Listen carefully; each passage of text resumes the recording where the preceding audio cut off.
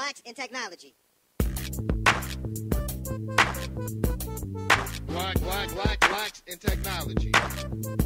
Blacks in technology. Blacks in technology. Blacks in technology. Blacks in technology.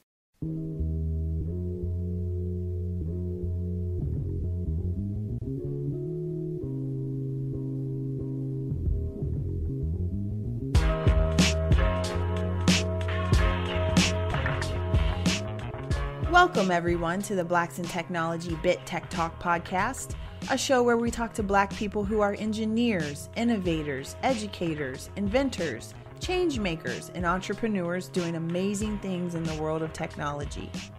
The Bit Tech Talk podcast is where they show how they are stomping the divide by sharing their stories, experiences, ideas, knowledge, and perspective on tech with the Bit community. This episode of Bit Tech Talk is sponsored by Amazon Nashville. Nashville has become a popular destination for transplants in search of a better and more affordable quality of life. Last year, over 30,000 people moved to the region, making it one of the fastest growing metro areas. Amazon Nashville will ultimately create 5,000 jobs in Nashville. These new jobs include a mix of technical roles, such as software development engineers, and non-technical roles for candidates at any skill and education levels. Amazon offers comprehensive benefits that support employees and eligible family members, including domestic partners and their children.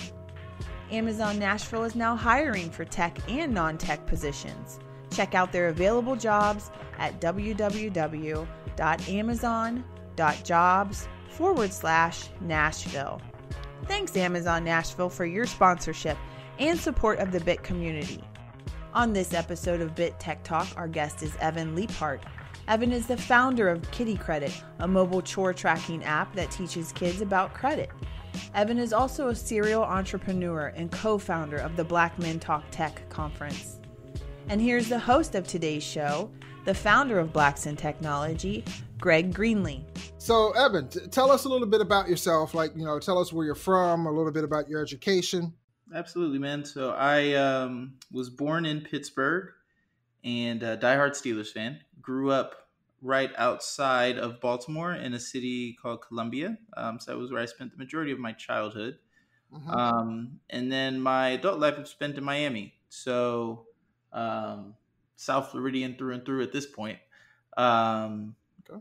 And just always been an entrepreneur. You know, I was that kid when it snowed outside, was the first person with the shovel trying to shovel snow for all my neighbors, and built a computer when I was younger so I could burn CDs and sell them to my friends.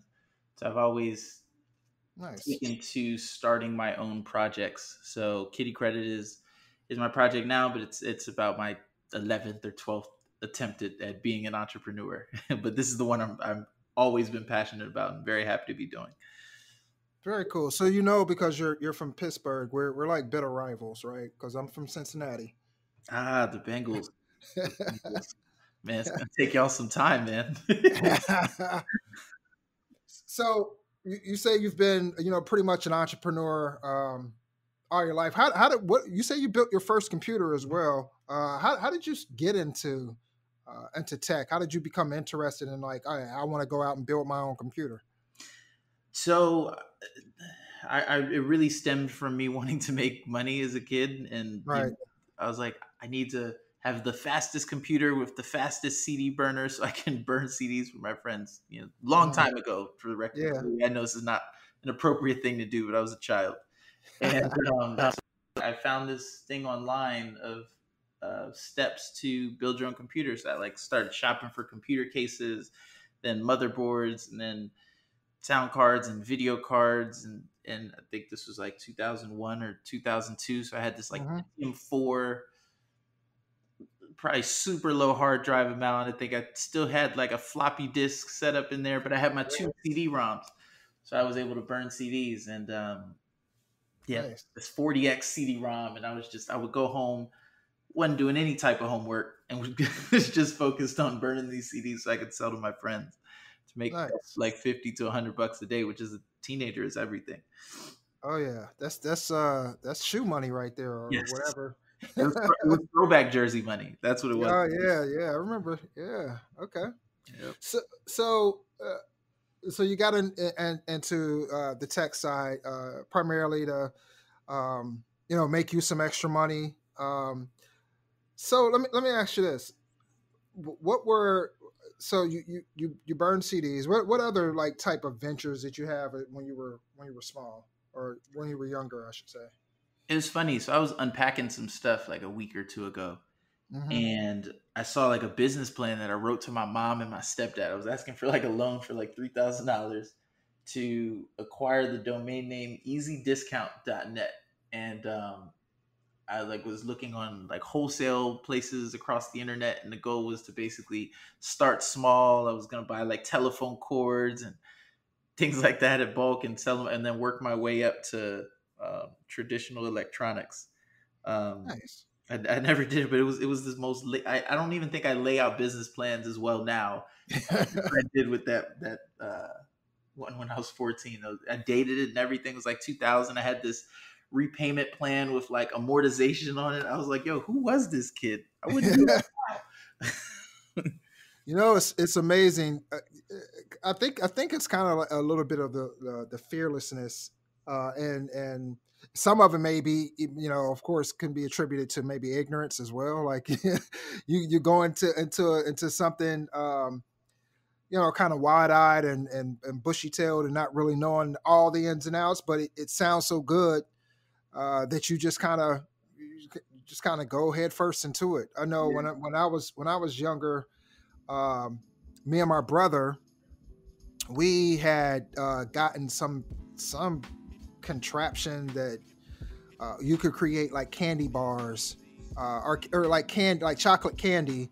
So it's like this thing you kind of melt chocolate, and then you can pour it into molds and things like that.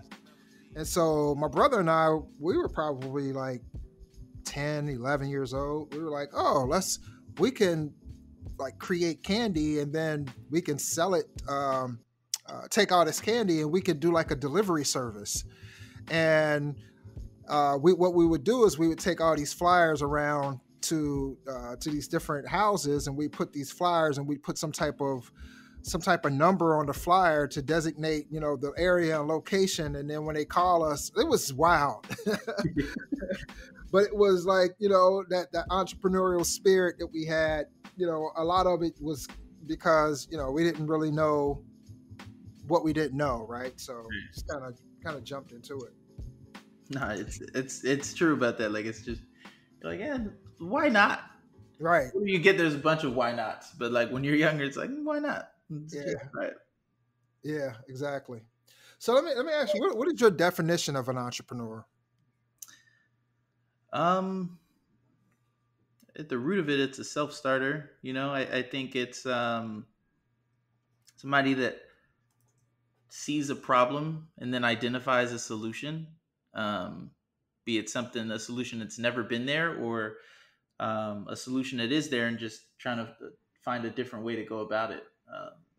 And it can be something as simple and needed as being a handyman, or it could be Mhm. something as complex as creating a patent or a new invention that's never been there. So I think entrepreneurship is really a mindset, the ability that I will take on something new. I will start a product. I'll start building a product. I'll start marketing a service, and I'll focus on growing that product or service and Mhm. just building it out from there. Got you. I like that. The definition. You kind of seek solutions where there isn't one, and that's what I like about. Um, I listen to a lot of different tech podcasts, and a lot of them are really hardcore tech focused. But I love the entrepreneur. Whenever they have like a tech entrepreneur in there, because you know they talk about their journey of how they kind of discovered this specific problem, and kind of how they looked at the problem in order to develop a solution. But the cool part about it is because a lot of people feel that, you know, you just have to be, if you want to be an entrepreneur, you just have to drop everything that you're doing and do it. And I like that in some cases that might be, but I like the fact that, you know, when I listen to a lot of these podcasts, these people are usually coming out of corporate America, because they have found a problem within corporate America while working for corporate America, and which allowed them to kind of view this problem and then, you know, kind of view or come up with or develop a solution for it. Hmm. So I like it because there's just, you know, there's more than one way, one path towards being an entrepreneur. I 100%. So who were some of, do you have any mentors or role models, like, you know, along the way, you know, someone you could look up to and say, you know, this is kind of the person, you know, that I admire and who I seek advice from?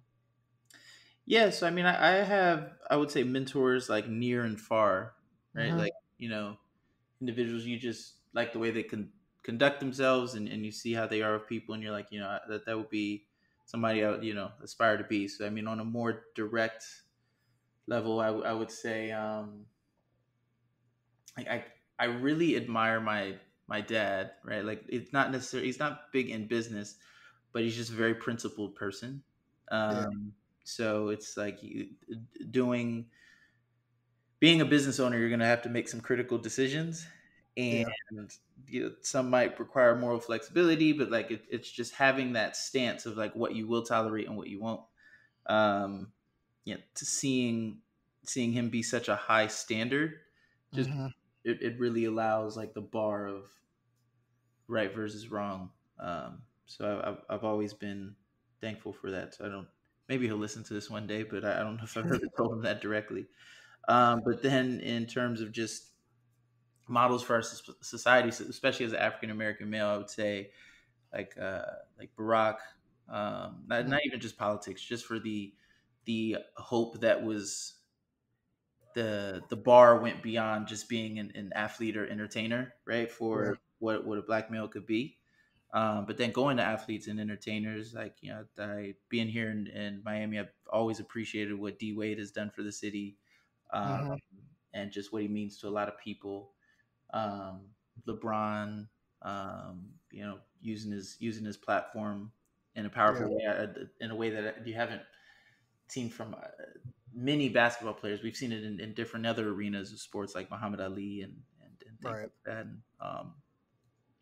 And then on the entertainer side, I would say Jay-Z. I know his lyrics from beginning to end, and if we could go down a deep rabbit hole on like unreleased songs, and I still know them. But then on like the business side too, I look at like Richard Branson. I remember I read his biography. He had a really scrappy story, and how he came up with Virgin. Right. So I just love the story of overcoming, um, Hmm. and like having adversity. Um, Right. I was fortunate to grow up in a decent area, but it was very scrappy how I was there. My mom worked tooth and nail to make sure that we could still afford to stay there, and it wasn't easy for her. It was I grew up with a single mother, and Mm. just kind of seeing that what she had to go through in my younger years. We were okay in our teen years when she got married, but it was tough, Yeah. and she was a flight attendant, so she was gone 3-4 days out of the week. So I ended up spending a lot of time by myself, and just from that, I think that was probably the root of like my independence and entrepreneurship. It was just, okay, well, mom Right. made a couple meals, but like that's dinner. If I eat that now, I won't have dinner. Like, let me start to. So just my sense of independence came a lot younger than most, which could go Right. either way. Fortunately for me, it probably the foundation of why I am what I am today. So And shouts out to moms, man. Like, yeah, that's a really inspirational story. You know, there's a um, you know, parents in general. You know, they good parents, I should say. They really try hard to improve the conditions and the lives of their children. And it sounds like your mom, worked hard and provided and things like that for you, so that you can have that. You can have her as that role model, that direct role model in your life that you can look up to and draw inspiration from. Yeah. And I agree with you about the principles thing too. Like there seems to be a lack of it. And it's tough in business too. That's personally for me, well, I'm never enamored with people just because they have money, right? Like there has to be a lot more behind you being a rich person or you having more money. Like there has to be you need principles. You need to have integrity. Those types of things. Those things are on a much higher scale for me than everything else. This episode of Bit Tech Talk is sponsored by Amazon Nashville. Nashville has become a popular destination for transplants in search of a better and more affordable quality of life. Last year, over 30,000 people moved to the region, making it one of the fastest growing metro areas. Amazon Nashville will ultimately create 5,000 jobs in Nashville. These new jobs include a mix of technical roles, such as software development engineers, and non-technical roles for candidates at any skill and education levels. Amazon offers comprehensive benefits that support employees and eligible family members, including domestic partners and their children. Amazon Nashville is now hiring for tech and non-tech positions. Check out their available jobs at www.amazon.jobs/Nashville. Thanks, Amazon Nashville, for your sponsorship and support of the Bit community. And now back to the show. As an entrepreneur, kind of tell us a little bit about like what does your day consist of? Like what are you doing from when you wake up to the time you go to bed? Well, first off, my Google Calendar saves me. Without having that type of structure, I'd be a mess. So I mean, as an entrepreneur, like no 2 days are alike. But you try to have the time carved out for just the tasks, and you don't schedule meetings in there. But I mean, I think when the pandemic started and people were just working from home, I don't know if anybody realized that they'd be a lot busier now than they would be like before. And I've seen it now, just because everybody's available and everybody's home, you can get people on calls. And so if you utilize this time rightly, things are actually moving a lot faster. But just in the tech space, like I try to like be sensitive to the fact too that there's some industries that are just really, really like at a halt, and things are super different. But when it comes to tech, it's not one of those spaces, But in terms of my day to day, I try to wake up somewhere between like 5 and 7. Just depends on if I answered some of my friends' calls to go out and grab a bite or drink for the night. Right. And then I always have like a coffee when I start my day, and then me and Mike Gross, who's on the project with me, is one of my co-founders. We try to have like a standing call in the morning where we just go over stuff. Sometimes it's simple, just overview or things we got to catch up on, or it's like deep dives into the business, or sometimes it could just be talking crap to each other. It's my best friend, known him for over 20 years, so that's a really enjoyable part of Kiddie Kredit is that I am working on the project with people I know, love, and enjoy being around. So it's cool. But yeah, so that's my day. Essentially, just I would say from 8 to 6, I'll schedule conference calls, make sure the tasks are delegated, and just stick to my calendar. But I can't say that Monday is marketing day, Tuesday is sales day. I'd love to get there, but I just like when it needs to be done, it needs to be done, and I'll just fill in the time to do it on an empty slot. If I'm taking my schedule to the next level, then what I'll do is I actually write stuff down manually, because I do remember it better when I manually write it versus just type it. Yeah. And then at the end of the day, I'll scratch out those tasks. And if I didn't do that task, I have to write it to the next day. So that could be something like, even if you just put on their gym, and then you do the gym and you see yourself scratching it out and then moving it to the next day. It's like, Right. you can visually see yourself BSing. You're like, okay, time to step it up, my guy. Yeah, right. That's interesting. That's something I do as well. I've tried to move some of that into Trello. Hmm. Kind of since it's an online tool, you kind of access it anywhere and things like that. So, but I do like writing things down. And I don't know why. Maybe it's the old school in me or something. Hmm. But I always find that writing things down, it sticks in my head a lot more. And I just like I think just the exercise of writing it down that really helps solidify it with you, regardless on whether or not it's like, you're writing down tasks that you need to do, or just, I do a lot of studying, technology stuff and just writing it down manually, as opposed to typing up notes and things like that. It helps me as well. So It's funny you say that too. Like one thing I've tried to do more of, because I think about when I'm on calls and I see people do it, I'm like, oh, that's dope. He's listening. Is like I will actually like if I'm on a video call, I'll try to bring out a notepad and like write stuff down, and it yeah, does help you with follow up. yeah, Me at least, like massively.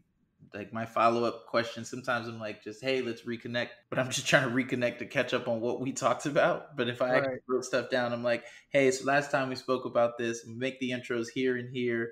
In right, regards to this, I know you said there, if you don't mind making that intro, and then I said I'd do this for you, so here you go. Then yeah, it goes further. So I'm definitely trying to get better at that too. yeah, definitely. So let me ask you this. So you talked a little bit about, the inspiration that your mom has given you. You talked about your dad and him being principled, and then you talked about, you mentioned some other people that you looked up to as well, like Richard Branson, and for different reasons. Hmm. But all of these people, or some of them, are entrepreneurs in their own right. And so you look at these people and you kind of notice, certain things about them, as far as their behaviors, patterns, and things like that, traits. What do you think? After being an entrepreneur, after observing entrepreneurs, and maybe taking some cues from the people that you admire, what do you think are some of the most important traits of an entrepreneur? Uh, Organizational skills, ability to delegate, That's a big um, one. and like follow through. Our CMO for Kiddie Kredit is amazing. Is an individual by the name of John Saunders. You should interview him one time if you get a chance. But he created a blog called Black Wallet. Uh, Hmm. so blackwallet.org, and then the Instagram's Black Wallet. Um, was just trying to do that for like a plug for him. But I was saying that to say, on a smaller scale, he's one of the more organized entrepreneurs like I've been around, to where you can give a task and then it's just like his operating procedures are just next level, man. So I'm always like, man, I admire the way that you work. So it's the organization, delegation, and follow up is always key for me. And as an entrepreneur, you can have the tendency to want to do everything, but it's like, man, if you're trying to secure this partnership, but then you're filling out these spreadsheets, and then you're doing this marketing campaign, and then you're trying to talk to this school, and then you trying to take over lines of code from your CTO, which I couldn't do. But if I could, who's to say I wouldn't try? Right, um like you're not running a business, you're just being busy. So I would say that knowing what you need to take on, focusing more on strategy and like overseeing things, and delegation is what I've seen, in my opinion, from right. the individuals and organizations that have scaled the best.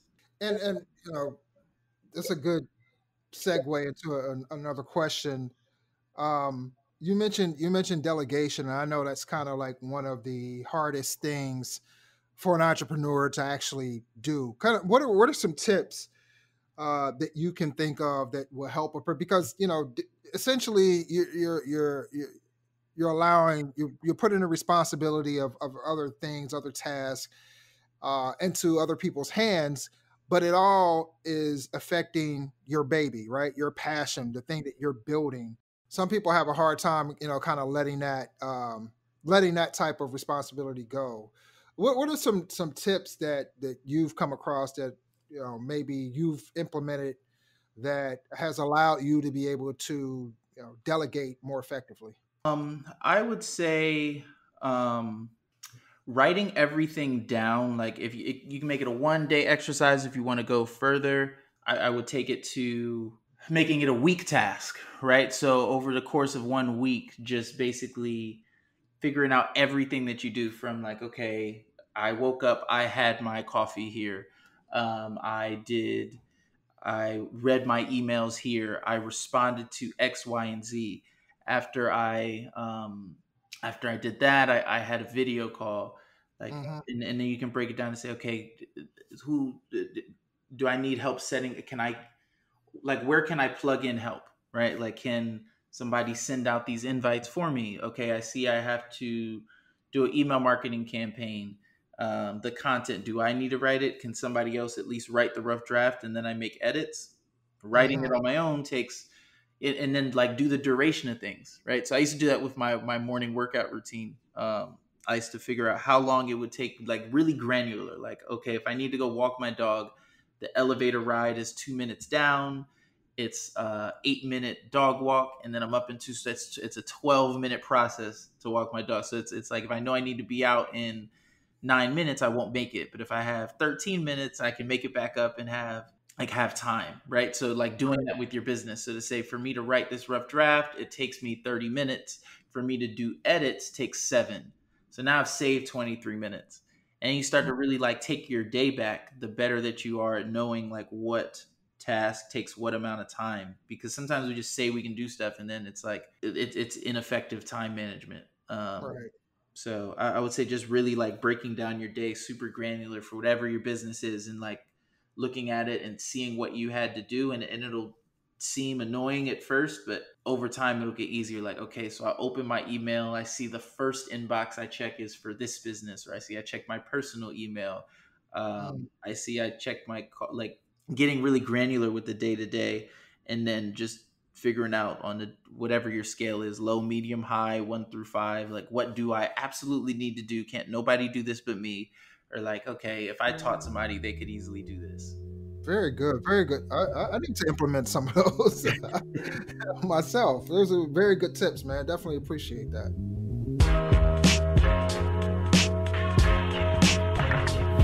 What's up, everyone? We hope that you're enjoying this episode of the Blacks in Technology Big Tech Talk podcast. Do you or someone you know have a dope story that they want to share with our bit audience? Blacks in Technology is seeking guests to be on our podcast. We're looking to highlight the journeys and experiences of Black women and men in the tech industry. So if you know of someone, send them our way. Shoot us an email to contact us at blacksintechnology.net or click on the link in the show notes and fill out our form. We're looking to hear from you.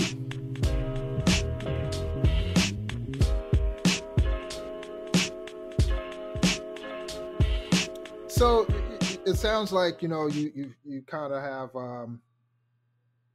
like this routine that you go through, and some ways to make yourself a little bit more efficient and effective from a day-to-day standpoint. What are some of the things that you do to improve yourself? So for instance, like are you reading books? You know, physically, do you go to the gym? Like, do you meditate? Like all those. So kind of tell us a little some of your methods around self-improvement. Bro, pre-COVID, I was the man in the gym, like not like I mean I was going, right? I was Monday through Friday religious, like be there by 5 or 6. And Mm. once the gym was taken away from me, I just kind of slipped like out of that routine. I'm getting back in it now. Last week was like my full week, a full Monday through Friday, and I was like, okay, cool, we're back. But I've always loved to do it in the morning because I hate the gym, right? Like I've never liked working out. One time is like as much of an oxymoron that sounds like. It's one of those things with like eat the frog, where they say if you had 10 tasks and one of them was eat the frog, Mhm. and you did it first, everything would probably seem easy. right? So um, whenever I have a tough day in business, I'm like, well, at least I went to the gym today. Like this is nothing, you know. That's been that for me. Reading, I need to pick back up a little more as well. It's one of those things where when I get a book, I really do implement it. And I don't have to read a bunch of books. Sometimes I just need to read the same book over and over. Yeah. Like one of my favorite books to read is The 7 Habits of Highly Effective People. Um, and yeah, I would say that, and just really kind of maintaining a schedule, making sure like I get a decent amount of sleep. I'm not that person that says like you sleep when you die. Like no, you need to sleep. So as long as I'm in bed by like 10 or 11, get like a healthy 6 hours, I'm cool. Um, and like one thing too that's key is like relationship building. As like a founder, you can just get so stuck in like what you're doing Right. that like you might come out on the other side of it, but you've like not burned bridges per se, but you've let relationships stray, right? So like friends, significant other, family members, it's like you Right. didn't like continually outreach. So like I'm not the most active on social media or anything, but I try to continually like it is one of the easier mediums for being able to like check in on occasion Yeah. and then going Yeah. back to what you're doing versus like not at all and then just in 5 years being like, yo, what's up? Let's talk a little bit about the Black Man Tech Talk Tech Conference. Yes. It's in your bio. You state that you're a co-founder. Who's the other co-founder in that? Right now the co-founders are Boris Moisten and Abiadun Johnson. Okay. And we're in our second annual year. So we're doing it. First, we had it in person last year in Miami, which was an amazing conference. For this year, we're doing it virtual because of COVID, and we're doing it on a platform called Run the World. So it's actually this weekend. Definitely recommend you check it out. Spread the word. It's free, thanks to our sponsors. Nice. And being in technology, I mean, it's some amazing individuals there. Rodney Williams, Marlon Nichols, Kai Bond, Brian Burkeen. Yep, I know Brian. I know Rodney. Yep. We even have the Department of Homeland Security coming to talk about how to like have them as your customer. Steve Harvey Foundation is sponsoring the pitch competition. First place gets $10,000. Like it's like I wish I could pitch, but it's and I'm missing people. So I mean I apologize for people I'm missing. Oh, no worries. It's just go on blackmentalktech.com and check it out. I really think you'd be impressed with the content that's coming on there. Very nice. And so when is it? It is this weekend. So it is October 23rd. Well, I'm sorry, we're on the weekend now. So it is October 23rd, 24th, and 25th. Okay. And so what made you decide to what was the decision behind founding or starting the Black Man Talk Tech Conference? Well, first off, too, one thing to not be overlooked is it was done in partnership with the Black Women Talk Tech Conference, which those women are amazing, and they're on their 5th year. So I mean, we just not follow their lead. We try to make sure that we're bringing value to, but they've just really laid out a tremendous blueprint on how to really connect with the community. Nice. So just kind of seeing some of the pieces around it. Happy to be considered a part of it. And, I'm head down in my startup. So I'm always trying to make sure that I'm doing my part to bring value to my partners and to the conference and everything like that. And I'm happy more than anything that we're doing it in Miami. It's virtual now, but the plan was for it to be second year here in Miami because I do feel that this is one of the more overlooked tech ecosystems in the country, and I'm happy to be semi on the ground floor of it because as we go more into this virtual landscape, people are going to start choosing where they want to work, and if you can work anywhere, why not work in places with great weather, right? So I know Brian's been pushing Miami for quite a while. yeah, he's one of the he's very appreciative of Brian. He's one of the ones that really had he came from like a scrappy founder to building a successful startup, transferring Yep. over to VC, Yep. and just from there, like really like creating a foundation for a lot of us, you know? Yeah. Yeah. Him and his wife Candace are both doing some amazing work. You know, Candace is out of Cincinnati, so everything she's doing with Hellman Accelerator and Lightship Capital, definitely some amazing work. We actually had her up at Architect Conference BitCon 2 years in a row. She was a judge. She was on a panel. She was a judge for one of our pitch competitions. She was a panelist as well.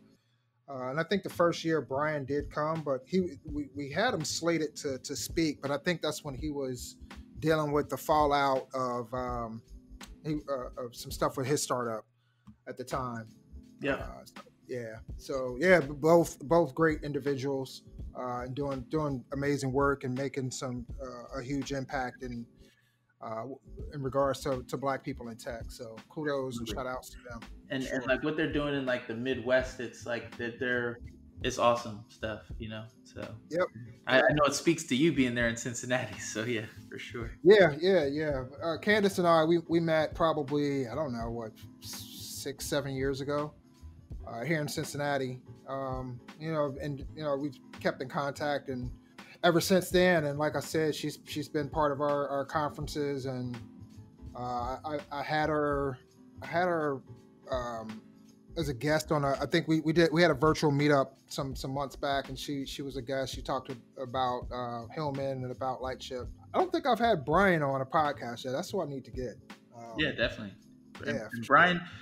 Brian's like a talker. He has good stuff to say. Like he's always insightful, even if it's just a call, because he's been an advisor to our conference. You know, anytime that he has a suggestion or just a comment, it's something that you kind of take to the bank with you and Yeah. later.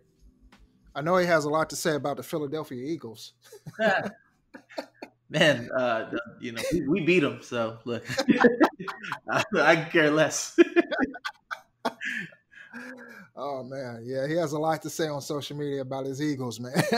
All the time. No, the NFC East, man, is in shit. I feel terrible for Dak, by the way, but Yeah, you know what? I didn't actually see the injury. I don't want to see the injury. I don't like seeing gruesome injuries like that. But I was yeah, watching the game, and then in sports, there's the injury where somebody has it, and then they look, and then they turn away and flag for help. yeah, I was like, yeah, damn, that's one of those, but I think he's proven himself enough in these first couple games that there's nothing. He's been probably the one bright spot on the team so far this year. So like he's definitely shown his value, especially if they really tail off. You know, year. They got your guy though. They got Dalton. So oh my God, the red rifle. Yeah, the red rifle, man. Oh man, that's hilarious. It'll be so funny if they end up in the Super Bowl somehow. And they win it with Andy Dalton at the helm, man. That would be crazy. Cincinnati would implode. So tell us a little bit about, let's talk about Kiddie Kredit. Like, tell us what it is, why you felt the need to create it. Sure. So creating so many different businesses and ideas, a lot of reason why they never really got to where I wanted to get them to per se is because I didn't have the funding. You know, everything was just, I got a little $1,200. Let's get the business registered and let's set up the profile and let's pass out flyers and like very scrappy types of tactics in the beginning of stuff. And whenever I wanted to be able to access like a business loan or a line of credit, I never had the credit score to be able to do so, and because I made so many mistakes so early on. Yeah.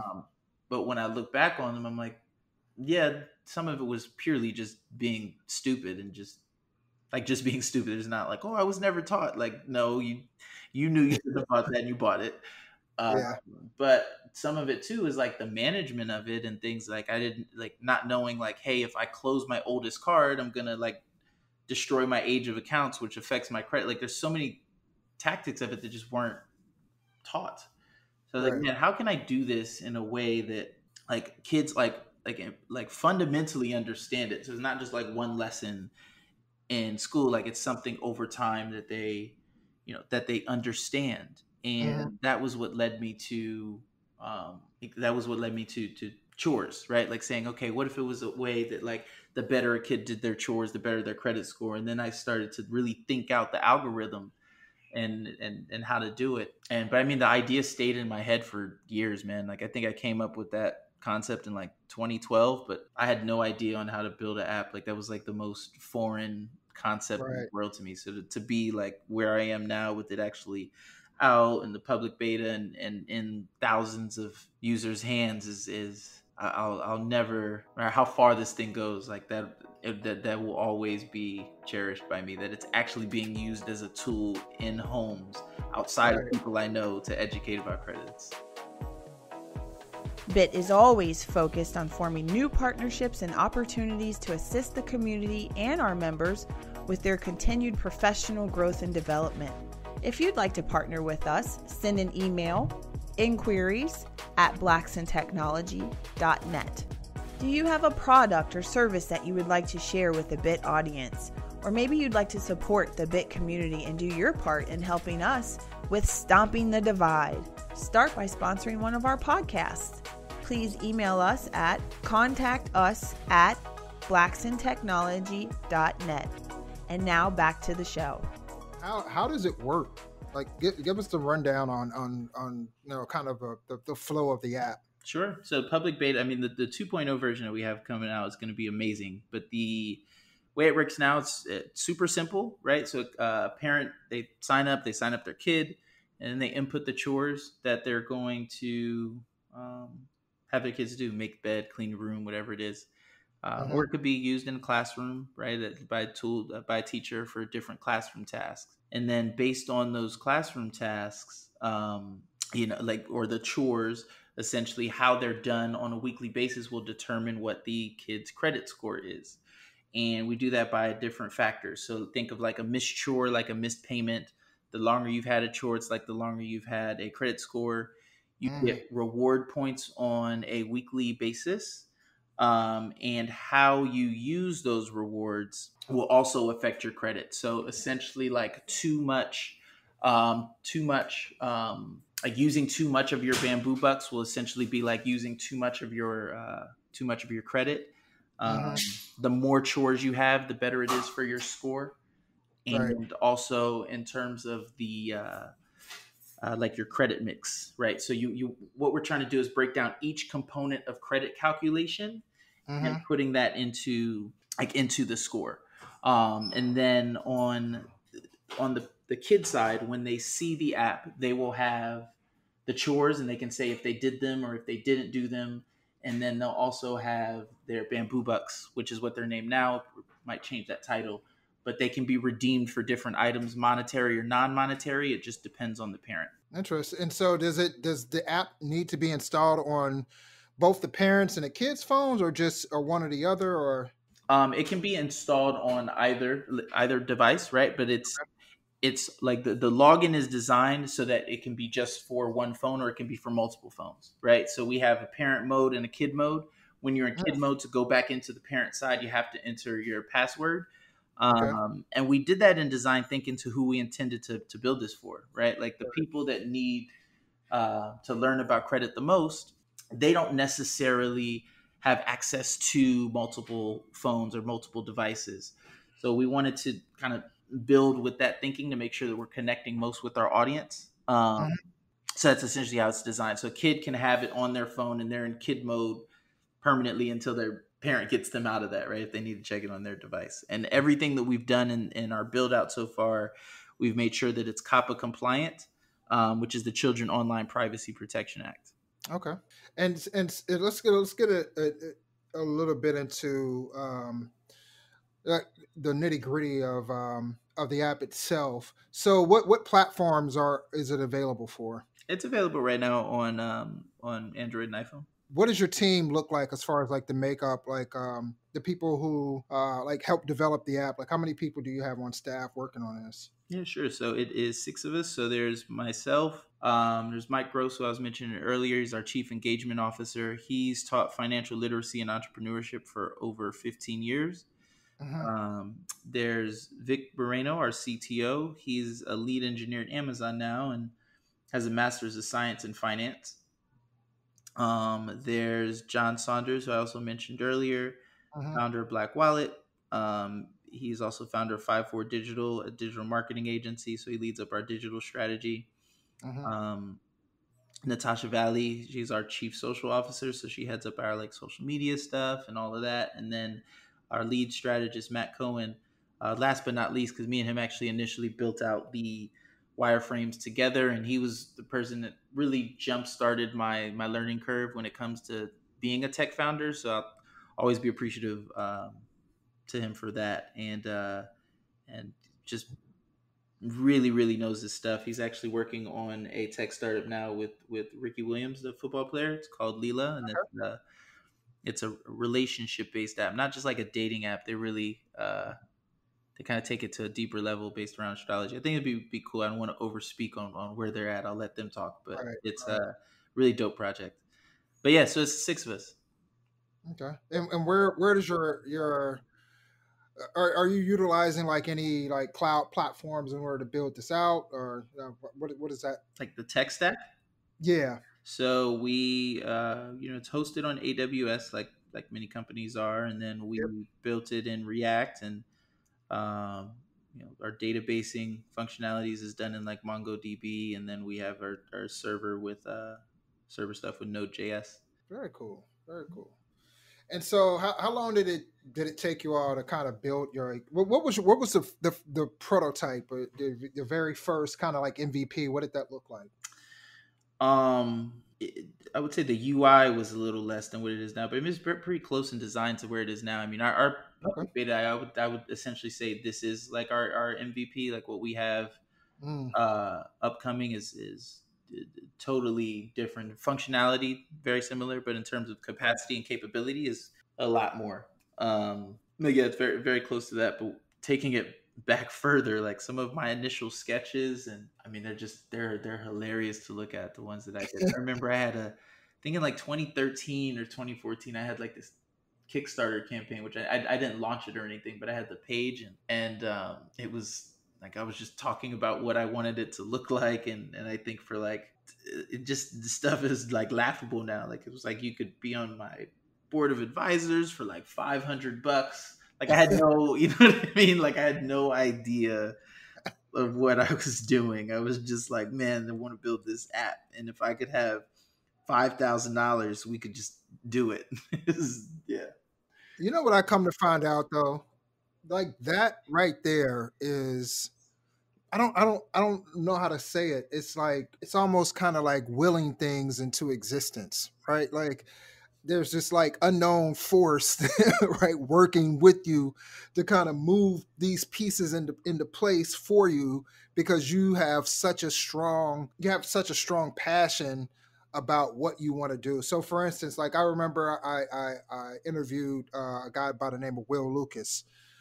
He's up in Toledo, Ohio, entrepreneur, and he was telling me about he had this app or this service called I think Credia or Cree Radio. Mm-hmm. And he essentially was like, yeah, man, like I kind of sold, I think it was like a McDonald's franchise or something like that. I can't remember exactly what the app did, but he essentially kind of sold McDonald's franchise on implementing this. And, he was just talking like, man, looking back, like I had no idea what I was doing. Like I almost don't even realize, don't even understand like how I got into McDonald's to be able to talk to these people and then, hooking everything up and getting everything ready. And me and him shared a laugh about it because I was just like, man, I kind of feel the same way. It's just like with starting Blacks in Technology, you have this wild idea of what you're going to do in order to kind of try to make impact, and you really don't know what you're doing, but you're just doing stuff, and you're just hoping that it all works out, and then you dedicate yourself to it so much, and you put so much passion and belief into what you're doing, like it somehow just just ends up working out, man. Yeah, it's crazy. So let's go back a little bit, and talk a little bit about, so you've got this idea for Kiddie Kredit, but there's steps you have to take in order for it to become a reality, like, right? So what type of marketing did you do? What type of did you do anything involving, um, even making sure that this was a viable idea, something that people would want? Like, kind of, what was your, kind of take us through the process of, kind of idea to fruition. I mean, like I said, initially it stayed in my head for like 8 years. Right. And then, like once me and Matt were like, all right, let's start building out these wireframes, and it became a real thing. And we saw how it could start to connect. And to anybody that's like building an app, like the further that you can narrate your idea and draw it out in like wireframes, if you're, I mean, we're fortunate to, our CTO is like a part of our team, but like even with that, like if you have a really thought out concept in wireframe, you can save yourself a ton of money starting up. So, Right. I mean, we once we got it kind of to a point where we could show people our little like proto.io wireframe, people were like, yeah, it's awesome. Like I see what this could be. And like every time we kind of get that conversation of, man, where was this when I was younger? Or like it leads to, every time is just kind of a pain point of somebody's experience with credit. Like it's Right. like every time, right? So it's like either somebody, if they're on the flip side, it's because they had sound financial habits, right? Like it's never, and even then they're still like, I don't really understand how it's calculated, right? So Right. people know the score now, but it's like we want to take people even further into understanding it and like really, really dive in on that.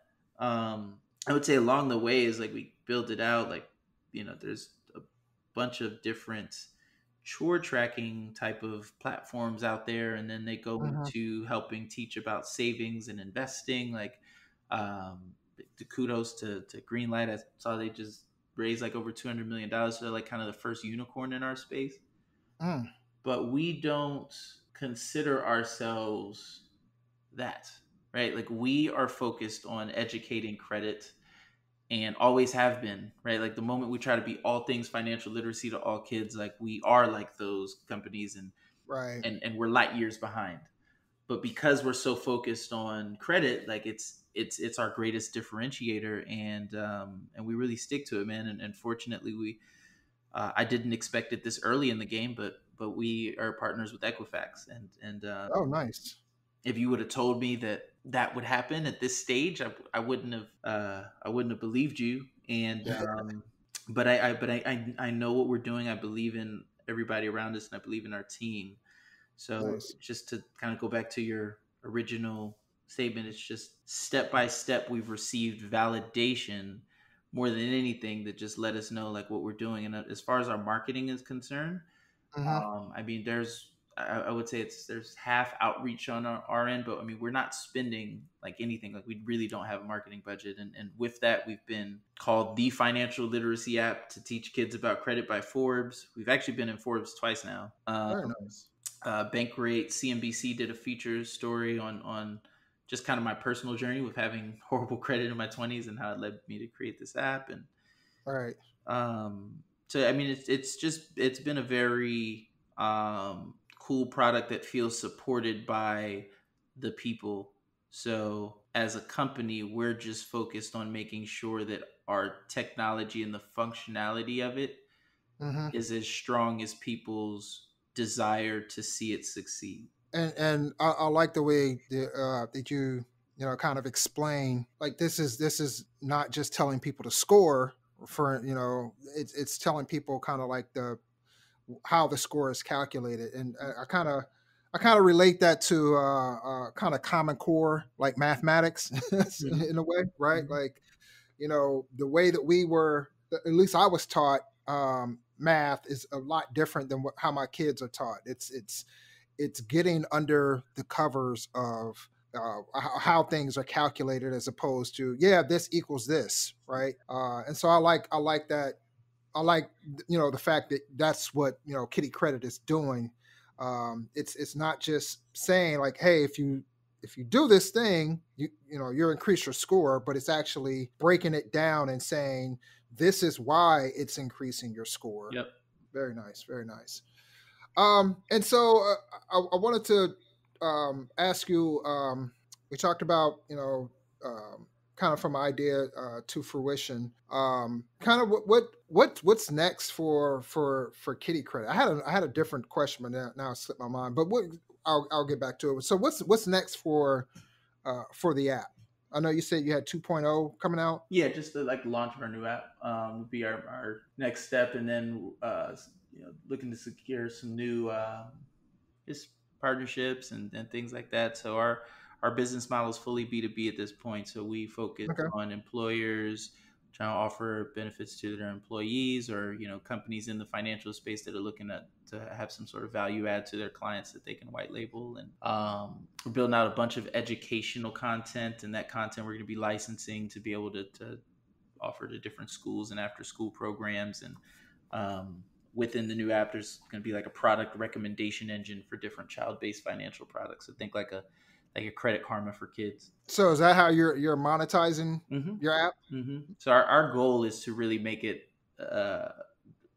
relieve the financial burden from the parent that wants this for their child. So that it'll be a premium type of model. But so we may have the parent, the individual parent subscriptions here and there, but we're really working as much as possible to get as large organizations as possible to really make it available for the individuals that need it, right? Like nobody needs to pay another $4.99 a month subscription. Right. And if there's a way that we can do it to where it's not just a company saying, hey, we're giving back, like they can actually, there's a revenue generating model in there for them also. So just working through that phase right now. So, but we're in a good space as a team, and not just the team members I mentioned, but advisors around us too, and the investors that we're in talks with. It's very cool. Yeah. So, and how can users download the app? Just go on the iOS store, Google Play, and just type in Kiddie Kredit, spaced out, KIDDIE Kredit, KREDIT, and let us know your feedback more than anything. Okay. I'm always like, tell us why this is the best app you've ever used. Tell us why it sucks and you'll never use it again. Right. Best way to do that is to just email support@kiddiekredit.com. Excellent. And I've got it downloaded, so I'll definitely take some time out to shoot a review to you. So how can people learn more? How can they learn more about you? How can they contact you? So give us your social media. Yeah, sure.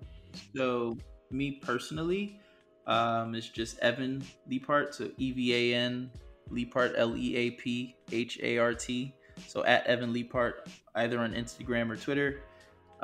Same thing for Kiddie Kredit. So it's at Kiddie Kredit, KIDDIE KREDIT on either Instagram or Twitter. Excellent. Well, Evan, I definitely want to thank you for coming on and sharing your journey, sharing, about your new app, about Black Men Talk Tech Conference.